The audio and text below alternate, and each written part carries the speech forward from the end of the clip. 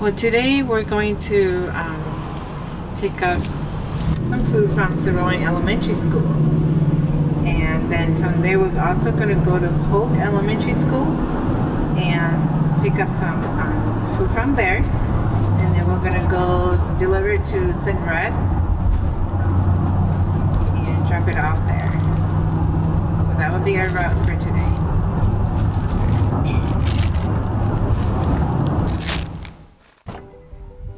You know, I think the best way to succinctly describe what Food to Share does is it connects people and organizations that have excess food that otherwise might be thrown away with people and organizations that could use that nutritious food to become healthy and prosperous.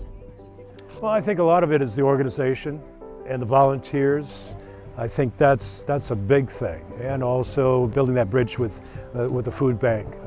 Those are some things I can't do, and some of the other ministries or nonprofits around here, I haven't been able to get that same sort of help. And the idea is, let's start by not wasting food. Let's start by connecting these co-benefits, like renewable energy production and reducing greenhouse gases and climate change, and combine that with things like feeding people and stop wasting. About 40% of the food that goes to market gets thrown away. And the majority of that, it's thrown away for different kinds of reasons, but it's still edible, it's totally healthy, totally good to go. And so we're trying to recover that food before it goes into a landfill and redistribute it.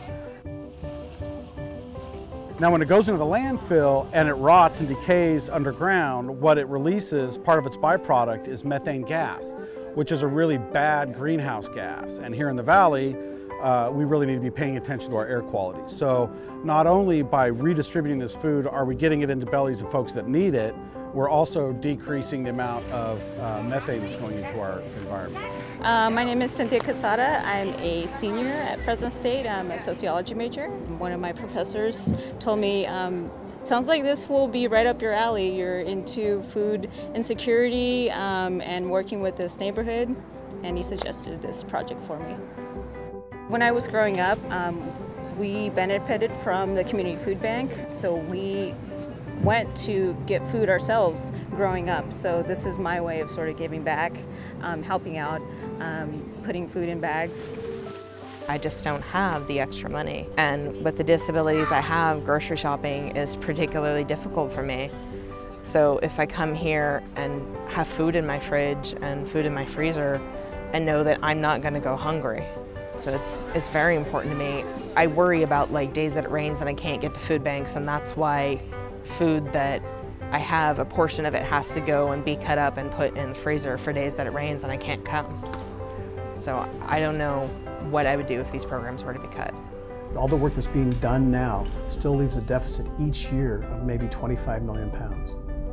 That's why this is important. If we could solve that, let's think about what that might produce. We'd have kids who have the nutrition they need to be cognitively able to thrive at school and learn.